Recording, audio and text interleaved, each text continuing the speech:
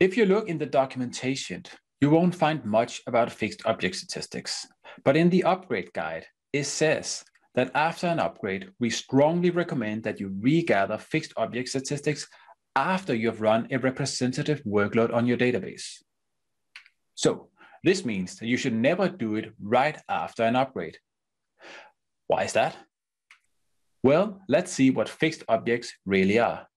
It is those $X tables that you find in your database. But they aren't really tables, they are memory structures. And for instance, you can find $BH, which represents the buffer cache. During a database upgrade, the database is restarted multiple times. This also means that the buffer cache is flushed and completely empty. So if you gather fixed object statistics right after the upgrade, you will gather statistics on an empty buffer cache. If you then start to use the database, you will warm up the buffer cache, and all of a sudden it might grow and contain a lot of objects. Now the statistics are no longer good. You had statistics on an empty buffer cache, and now you have a full buffer cache. That's why it's so important that you only gather fixed object stats on a warmed up database. So take a minute and ask yourself, do you remember this? Do you go back to every database you upgrade after a while and gather fixed object statistics? If not, DBMS Scheduler to the rescue. First, you create a SQL script, which creates a scheduler job. That scheduler job will fire in 7 days from now, and it'll gather fixed object statistics for you. And you can even set the auto drop property to true, so the job is automatically removed when it completes.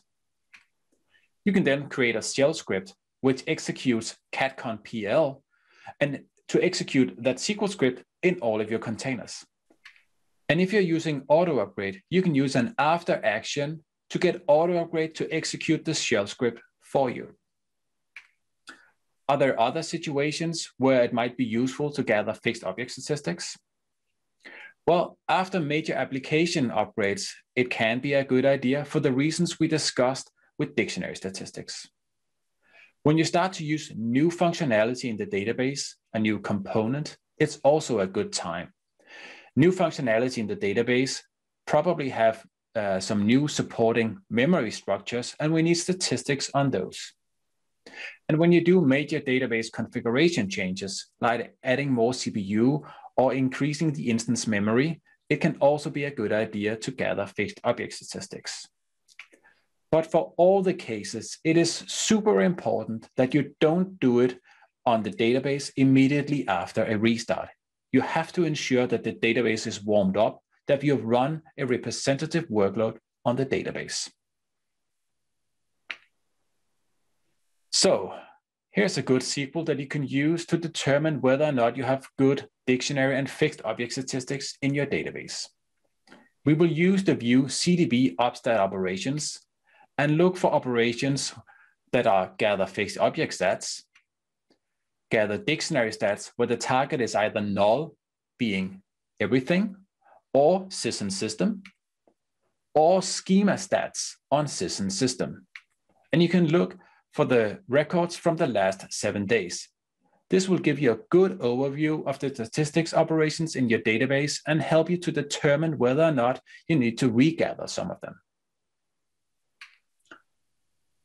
And to show you the effects of having good statistics in your database, this is from a demo we did on a container database with 52 PDBs, running on a system with 32 cores. By gathering dictionary and fixed object statistics before the upgrade, auto upgrade didn't have to do it during the downtime, and we managed to save 12 minutes of the upgrade runtime.